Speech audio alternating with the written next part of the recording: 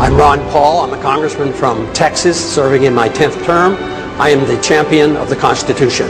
You get the sense that the country is desperate for someone to show us the way. Not the old way, not the same way, but a new way. Ron Paul, who raised more than $5 million in the third quarter, trailing not far behind fellow Republicans like John McCain and Fred Thompson. Ron Paul, who has a huge internet following. He's a congressman, a physician who's delivered more than 4,000 babies. Ron Paul has been married to the same woman for 50 years, which means he doesn't come to the race with a lot of the assorted baggage that some of the other candidates for the White House do. So here's the question. Should more people be listening to what Ron Paul has to say? We have allowed our nation to be overtaxed and overregulated and overrun by bureaucrats. The founders would be ashamed of us for what we're putting up with.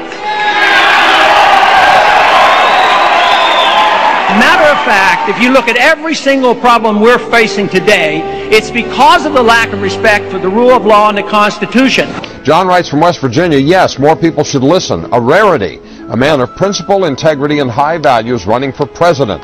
Exactly what America needs in this day and age.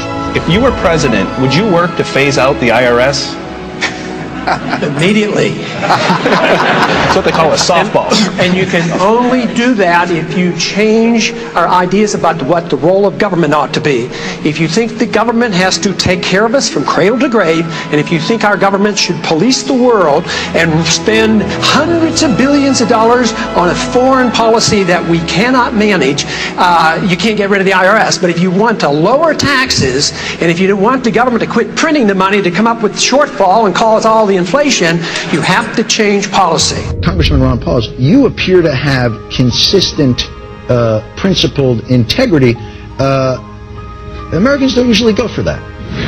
I believe you are the only man on the stage who opposes the war in Iraq. Are you out of step with your party? Is your party out of step with the rest of the world? If either of those is the case, why are you seeking its nomination? Well, I think the party has lost its way because the conservative wing of the Republican Party always advocated a non-interventionist foreign policy. No nation building, no policing of the world. Republicans were elected to end the Korean War. The Republicans were elected to end the Vietnam War. There's a strong tradition of being anti-war in the Republican Party. It is the constitutional position. It is the advice of the founders to follow a non-interventionist foreign policy. Stay out of entangling alliances. Be friends with countries. Negotiate and talk with them and trade with them. Our foreign policy has what the CIA calls blowback. It has unintended consequences. You can go back to 1953 when we put the Shah into power, or us supporting Osama bin Laden and radicalizing the Islamics to go after the Soviets, and that comes back as blowback. Peace is a powerful message, especially after the war has been going on and the people wake up and realize how many people die and how much it costs. Logic tells us that we can make a better world in a much easier way than causing wars. You just never heard this logic from someone who's actually going to run the country.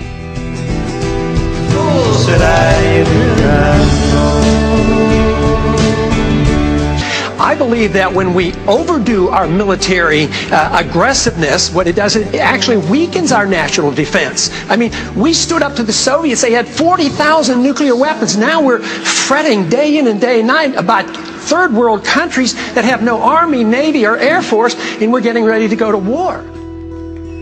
Ron Paul says to a lot of people eager to hear this message, you can be anti-war and be a conservative. In fact, he says, if you're a real small government conservative, you have to be anti-war.